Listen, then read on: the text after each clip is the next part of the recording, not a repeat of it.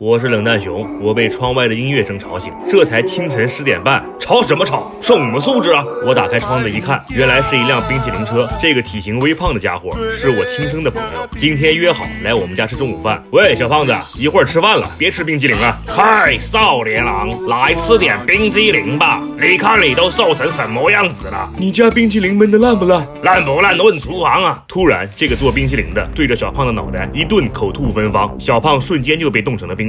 哎，不是说热胀冷缩的吗？小胖子怎么一点没缩呀？啊，那个家伙又看见了我，这可怎么办？这下糟了，我得赶紧打个电话。喂，是饭店吗？我刚才订的2份麻辣长颈鹿盖饭，取消1份，只送1份就行了。对，就我一个人吃了。好的，再见。好危险，差点就浪费了1份钱。不对，我得去救我的朋友小胖。提示我让我找到绳子，先下到1楼。为什么有楼梯不走要爬绳子？是不是浪吹的？下到1楼，躲起来观察一下情况。这个怪家伙唱着歌，悠闲地从车上走了下来。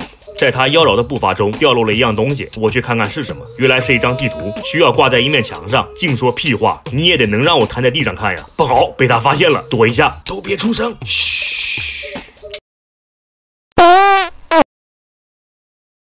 躲过了追捕，我迅速移动到他的车上，把地图挂上。这里有几个点需要我们选择，那就先到公园吧。到了公园，下车，快速观察四周。好的，没有问题。哎呦，在那边没有发现我，快点四处看看有什么线索、道具什么的。这里有件衣服，打开衣服，里面有一把钥匙，应该没有别的了。为什么这么说？因为拿不了别的了。快点回到车上，前往下一个地点。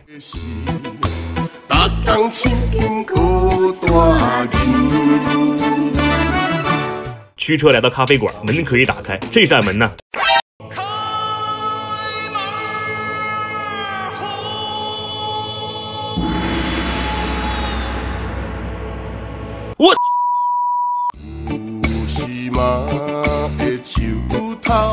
我被抓回了他的仓库，放在了冰箱里。问要把冷淡熊装冰箱，总共分几步？离开冰箱，这里有一根断掉的电线，需要连接好才能打开仓库大门。既然你们问了，我就说一下接电线。这个接电线和接生不一样，它存在一定的危险性，必须得用上电工胶带，但它相比接生又单纯了许多，不用去问电线是保大还是保小。找到了电工胶带，接上以后，50第一门派卷帘门就打开了。出去之前用膀胱看一下，那个家伙没在。他在睡觉呢，还睡呢。你徒弟呢？不管他，先上车往下一个地点。我又回到了咖啡馆，这次不走这个门了。